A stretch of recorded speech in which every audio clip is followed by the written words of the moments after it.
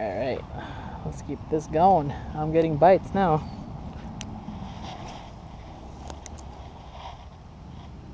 Oh, there we go. Wow. First oh, it's pulling drag. Holy cow, that's a good sized one. Woohoo! Wow, just ate it up. It's acted from the front there. Yep, one of them still in there. There we go.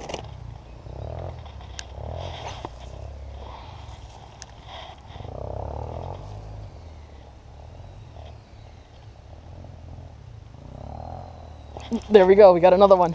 We got another one.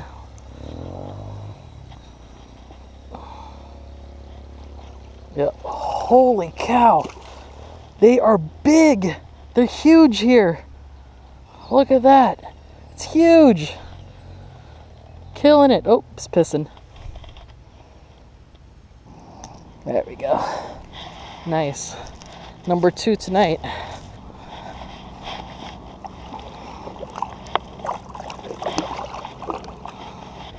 Alright, there's a fry in the middle there.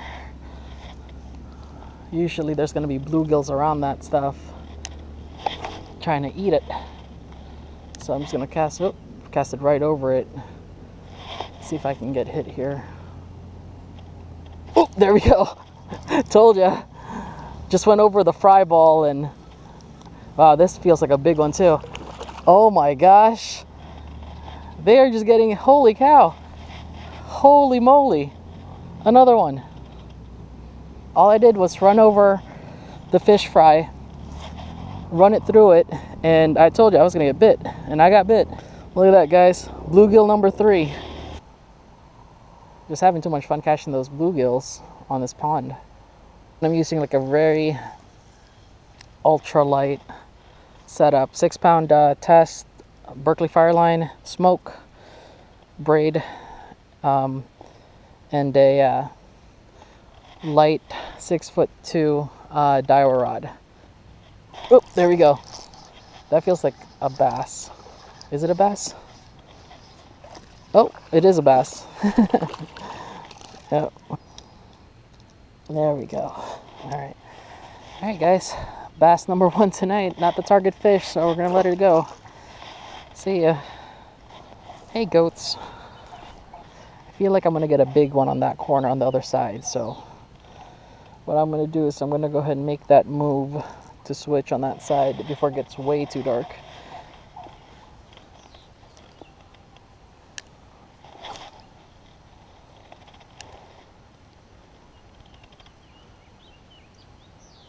Oop, there was a bite. There's another bite. Didn't take it though. Oop, there's another bite. I'm just going to leave it alone.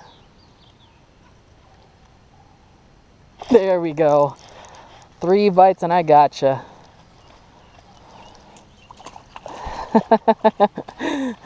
Wow. Whoa, that's awesome. They love that Tennessee Shad color. Holy cow. Ooh. All right. All right, baby. Wow, this is big. Live net. There you go. All right, I'm getting a phone call. Hello? Hi, Dad. Okay. All right, Dad. Yep, no problem. Thanks for telling. I'm fishing. Uh-huh. Yeah. All right, Dad. Okay, bye. No. That was during a phone call.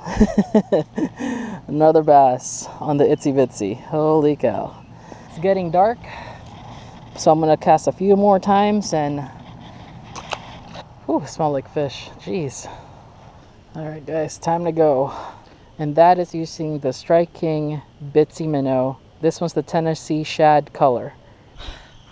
All right, guys, I would say that was a pretty successful pan fishing. Not bad for less than an hour. Got me 5 bluegills. So that was pretty cool using the Strike King Bitsy Minnow in Tennessee Shad color.